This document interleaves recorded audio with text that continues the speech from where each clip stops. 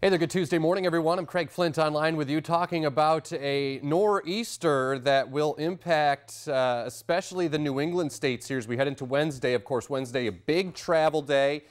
And you know the deal with nor'easters. It all comes down to track. So which way?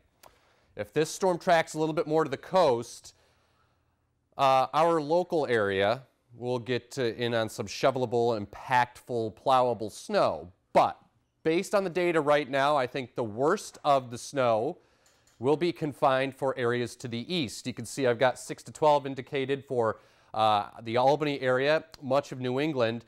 That red dot right there is where you live. And we're right on the cusp of 3 to 7.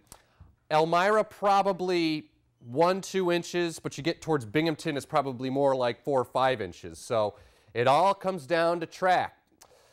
No records today after yesterday's record-breaking warmth at 70 degrees. Still a breeze out of the west, 10 to 25 miles per hour. That wind will cool us down today.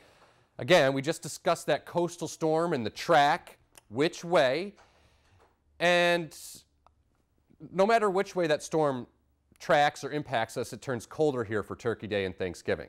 So here we go with future track, and you'll be able to note that the snow tries to creep in here from the south and east, but it doesn't make it too far to the west.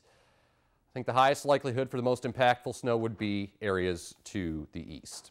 Here's your 7-day forecast. Turns colder today. The coastal snow Wednesday. Again, the snowiest weather to the east. Turkey Day, just some flurries or snow showers, brisk and cold. Cold day for Black Friday. And then it turns milder again by the weekend. It's your update online. Have a good day.